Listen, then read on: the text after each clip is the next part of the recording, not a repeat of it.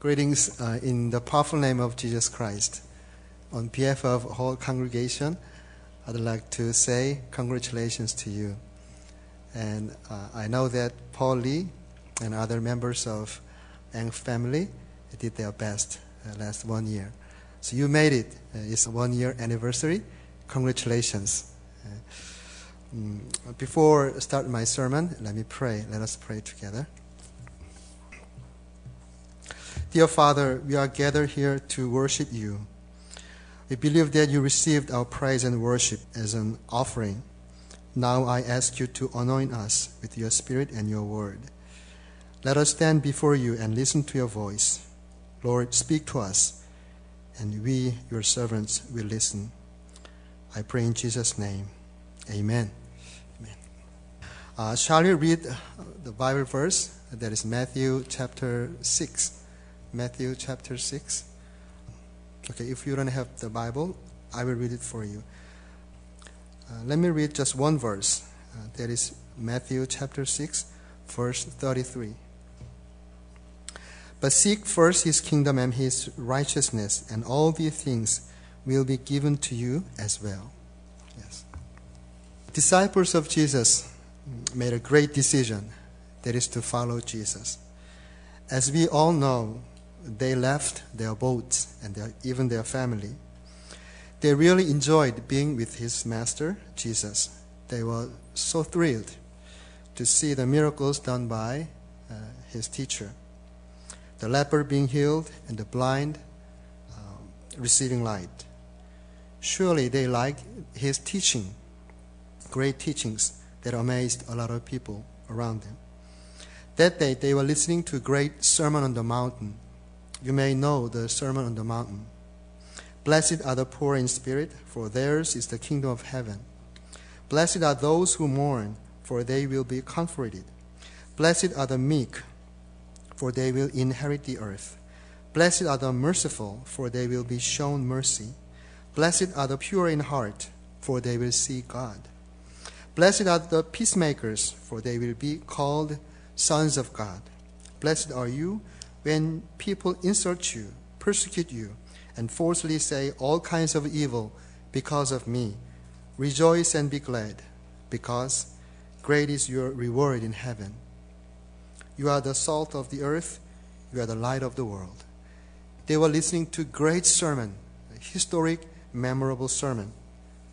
While they were listening to this great sermon, their minds of disciples, however, seemed to be preoccupied with other things.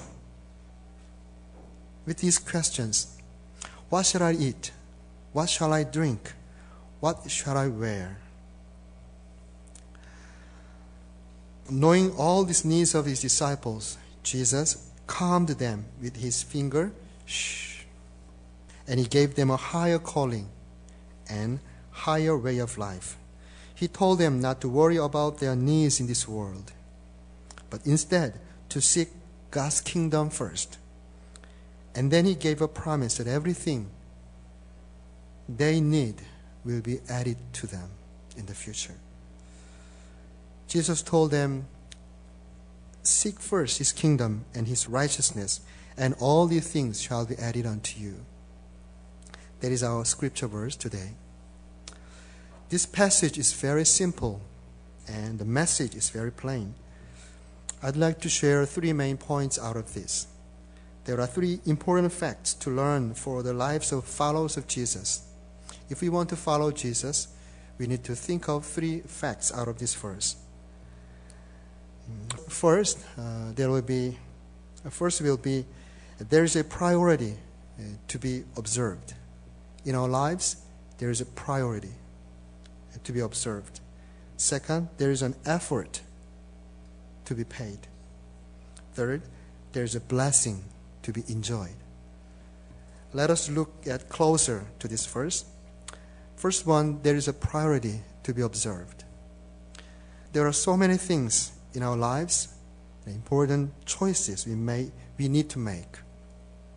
The career we choose, whom we choose to marry if one is single, and how much we spend our finance in purchase of house or merchandise or automobiles. But no choice is so significant as to seek the kingdom of God if we are the follower of Jesus Christ. Then what is the kingdom of God? The kingdom of God, or the kingdom, can be defined simply as God's blessed dominion or God's reign on our lives. Psalm 145:13 verse says, "Your kingdom is an everlasting kingdom, and your dominion endures through all generations." If we closely look at this verse, the kingdom and his dominion are used as a parallel, used as the same meaning. So that means kingdom means dominion.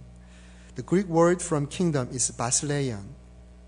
The noun form of it, verb form of it is basileo. Basileo means rule over. That means basileion, the kingdom, means ruling over.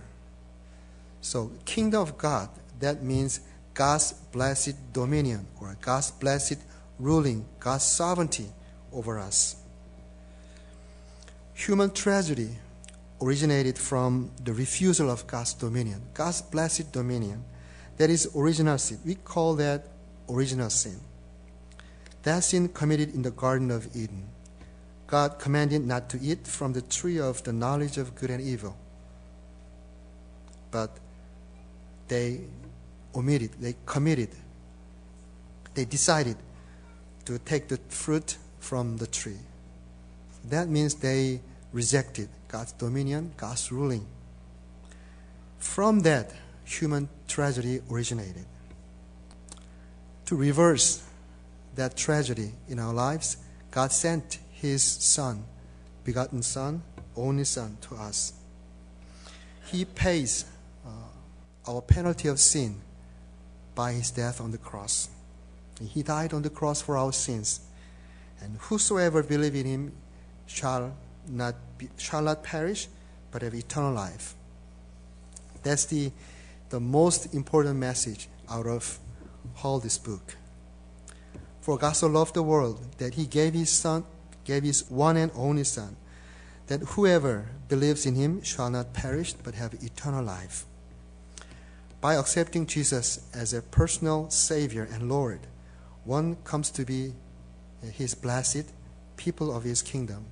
God rule over him with blessed intent, with much blessing. I pray and I desire that everyone of this fellowship to believe and accept Jesus Christ as personal Savior and Lord, like Jacob. I'm so happy with him. And because this is the matter of life and death, the most important thing. And this can rightly claim our priority. If you already received Jesus Christ as a personal Savior, then what it means to seek the kingdom of God. That means you have a priority in your life, which is the kingdom of God. Seek first. Jesus said, seek first the kingdom of God. That means you have priority. You have many important things to do, but you have priority in your life. That is to seek His kingdom, His blessed dominion over you. And His thought is over your thought. His plan should be over your plan, because His plan and His thought is much, much better than yours. And He wants to rule with much blessing. When I first came to this church, Evelyn Baptist Church, as a senior pastor, the first sermon was on this scripture. I believe to seek His kingdom should be priority in the life of Christian, in the life of church. So I preached this sermon. Let us make sure we seek His kingdom first. Let us seek His dominion, His ruling over, His blessed ruling. That is the most important thing we need to seek. After I finished 7 years of term, I was blessed to have sabbatical leave. Just before leaving the state, I preached the same sermon on the kingdom of God, to make sure that our priority is to seek His kingdom. After returning from the sabbatical leave, I preached on the same theme, that is Kingdom of God. We need to seek the kingdom, His kingdom, because we are His people. We are blessed His people. God wants to guide us and rule over us with blessing. This church is the church I preached for the first time in my life. When I was a minister of education, about 20 years ago, I made first sermon in this church. If Lord bless me to retire from church, and I will preach the same sermon, the kingdom of God. Because the kingdom of God is a main theme of our Lord Jesus preaching. And when He started preaching, the time has come. The kingdom of God is near. So repent and believe the gospel. That was the Jesus' first preaching. So as a follower of Jesus, as a disciple of Jesus, as a disciple preacher of Jesus, my main theme of whole life sermon to be the kingdom of God, to seek and help people to seek the kingdom of God. I want you to have a priority in your life. That is to seek His kingdom, seek His dominion. We want to lead our lives by our thought, by our plan. But sometimes that lacks too much. God loves us. God knows better than us. God loves more than we love ourselves. So He has a great plan. He has a great plan for you and your children and your future. So if we know His will and then we follow His will, that is to seek His kingdom, that's the best in your life. That is the best thing in your life. So please make sure you have a priority. That is to seek His kingdom. Amen? Yeah, amen. Second thing I'd like to look with you, consider with you, that is there is an effort to be paid. Jesus said that, but seek first His kingdom. I'd like to put emphasis on seek. Seek, not sick. Sick and tired of, not sick and tired of. Well, seek. But seek first His kingdom. We must seek His kingdom. Then what is it to seek His kingdom? What does it mean? I would like to say that is the obedience. We came to know that the kingdom of God is His dominion, blessed ruling over us. And how God can rule us? How can God rule over us? He does by His word and by His Spirit.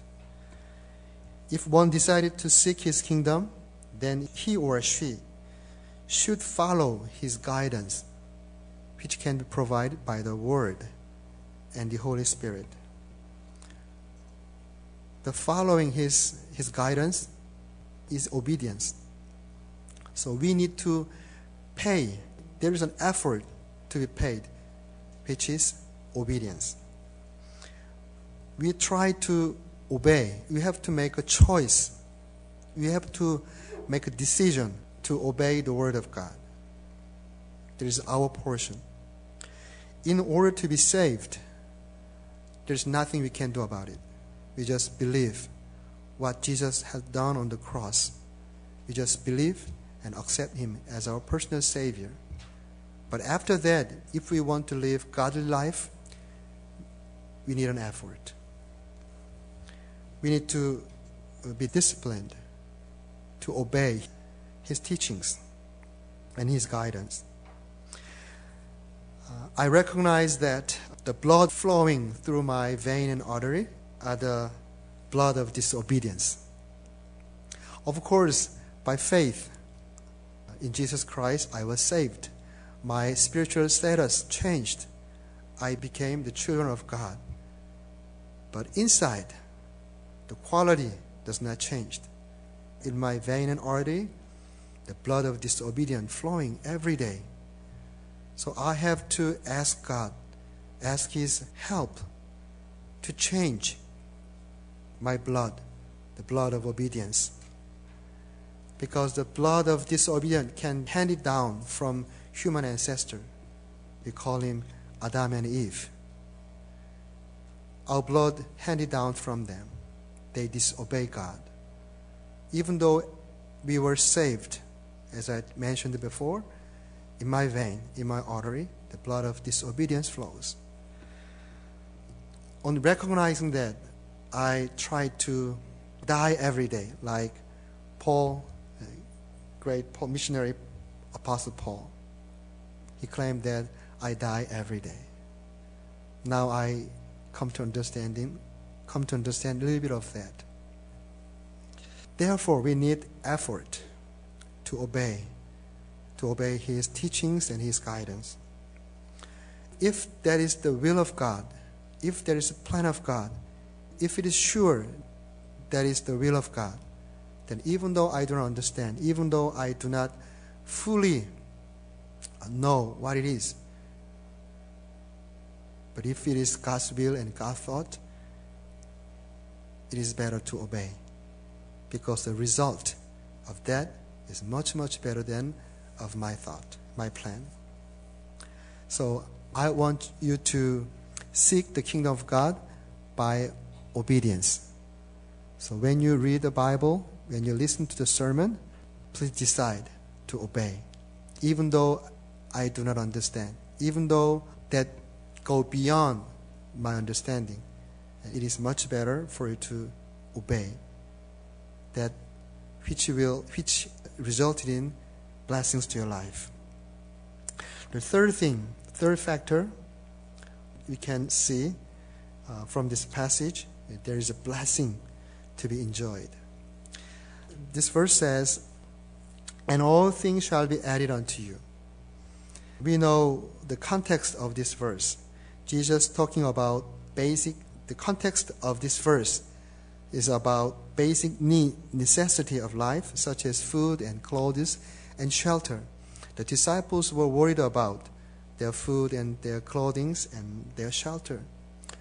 Even though they were listening the great Sermon on the Mountain, and their mind was preoccupied with earthly necessities. Of course, we need that. For our existence, we need those things. But Jesus called our attention to higher way of life. And then He gave promise. If you first seek the kingdom of God, then other things shall be added unto you. Even though you didn't put priority on that, but Father knows your needs, so He provides those things. That is His blessing for us to be enjoy. I'd like to share my little testimony before I wrap up my sermon. I was praying with a group of seminary students about 18 years ago. Benjamin Kim, you may know him. Ben Kim and other students in the campus of Southwestern, we were praying together. And I was leading the prayer group. And each time we gather, we jot down our prayer concerns with a little memo, and then we share and pick one and pray for it. And I prayed this memo. It's a prayer concern of Benjamin Kim. His prayer concern was like this: Lord, give me a car. You know, I need a transportation. Give me car. So I was praying for his car. And the Lord spoke to my heart and said, give yours. You have 2 cars. I was so surprised and shocked. Lord, you know that I need 2 cars. One for me, one for my wife. She was a student also. We have different schedule. So I cannot give a ride. So we bought 2 cars. So I talked back to him. Lord, you know that we need 2 cars. One for me, one for my wife. And then the Spirit spoke to me again. Give yours. You have 2 cars. So I was thinking, what should I do? What should I do? And in that prayer, I thought, You are my Lord. I'm your servant. My life, my priority of my life is to seek your kingdom, your guidance, your word. So Lord, even though I need 2 cars, but if you say give away 1 car to a friend, then I will. And you will prepare better car for me. So after I decided in my prayer, and then I gave my car key to him after the prayer. And he was so surprised and said, your prayer being answered very quickly. Many years have passed. That friend called me to invite to a church leaders conference, which is being held in Los Angeles. At that time, I was so tired from my ministry, and I need some time away. So I flew to Los Angeles. He provided air ticket and everything. And I came there, and in that conference, I heard another God's voice to go to Korea. And then later on, Everlove Church invited me to this ministry. And I was so blessed by this ministry. My life was so blessed by this ministry. The little obedience to the Word of God, God used him, God tested me, and then through him, I came to Los Angeles, and there I heard God's voice to come to Korea. This is my little testimony. And God has great plan for you. And God wants to rule over you with His blessed intent, blessed plan. So please make a priority to seek God's kingdom in your life, His blessed dominion. And then please try to obey when God says what to do. That is for you, not for Himself. When God says something to you, that is totally for you, for your benefits, for your future. And then enjoy what God brings to your life. And you are the blessed children of God. God loves you very much, and our church loves you very much, and I love you very much too. Let us pray.